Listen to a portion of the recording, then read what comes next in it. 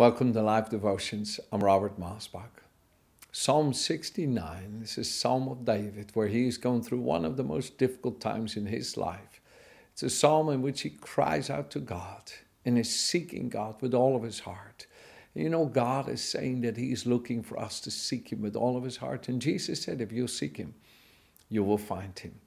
And in the middle of that psalm, David says, I will keep right on praying to you, Lord.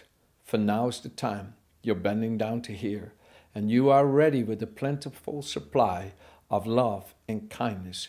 Now answer my prayer, Lord, and rescue me as you've promised. Pull me out of the mire. Don't let me sink any further. And you know, there are these times when you are seeking God. It's as if your prayers come to fullness, as if the measure is filled up. You maybe have shed your tears. You maybe have just prayed all you know to pray, and all you're doing is repeating the same prayer because you've prayed it all. And you don't need to keep repeating it. Just start praising the Lord because you've come to the time that you will see his answers. And you need to believe this. You see, Jesus said, when you pray, believe you have received it, and it shall come to pass. In other words, you shall have whatsoever you pray. Mark 11, verse 23. I want to encourage you to believe the Lord's heard your prayer. The Lord has been there with you when you prayed, and he knows everything. Daniel was praying to God for 21 days, and there seemed to be no answer at all. When the angel finally came to Daniel and said, Daniel, you're greatly loved in heaven. From the first moment you prayed, your prayer was heard.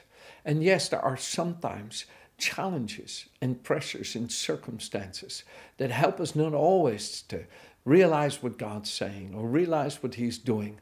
But if you stay in that place of faith and prayer with him, then your eyes will open and your eyes will see it, what God has been preparing when you've been praying.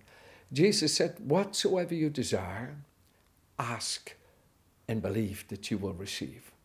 And when we've asked in faith, believe that our Father has heard you. You know, Jesus was a man of prayer. He said, Father, I know that you always hear me. And he still prayed. Friends, prayer is like communicating. One man said to me one time, Pastor Robert, I don't have to go to church to be a Christian. And I said to him, I don't have to go home to be married.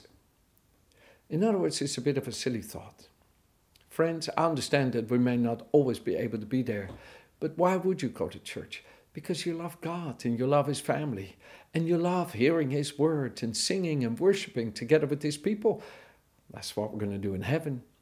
Friends, I love my wife, Virginia. I love Joshua and Zachary and his wife, Sean and Mariah. I love my family. So I want to be with them. It's not I have to go home. I want to be there. I want to be with Virginia. And the same is true. Why would you want to spend time in prayer? Why would you want to come and worship God in his church? Because you love God and you love his family and you love his people. You love his church. David said in Psalm 16, my favorite thing is to be with God's devoted people. I want to encourage you to go to church. Don't go there to maybe criticize or see the things that maybe are not according to your preference, but go there to love God. Go there to love God's people. Go there to let his Holy Spirit speak to you. Go there to have yourself a good time, and you will not be disappointed. If you come with that kind of a heart and spirit, then God will meet you in church. Go to church regularly. The Bible says in Hebrews 10, verse 24, do not neglect the gathering of the saints as is the custom of some. In other words, sometimes we can get in the habit of not having time to go to church, of not having time to get together with God's people. And it's true, friends, life can get silly busy. But I want to encourage you, don't let the busyness of life distract you from the values of life. There's such a value in coming together with God's people. There's such a value in hearing God's word and loving his church and his family and being a member of a church where you can grow, where you can help build God's house, where you can be part of that church and love that church and ministry. Remember never to talk unkind about your minister. Don't ever speak unkind about him. I had a young couple ask me, what can we do to have a lovely family? What can we do? I said, oh, simple. Bring your children to church and raise them in God's house and have them love God and his people and his ministers. And friends, it's true.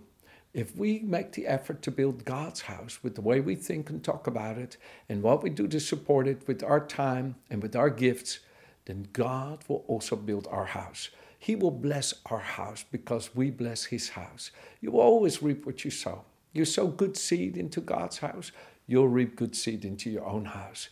Now let's reap a good harvest this year of God's favor and blessing into our homes because we've set our heart to love God's house. David said, surely goodness and mercy shall follow me all the days of my life, and I shall be in the house of the Lord forever.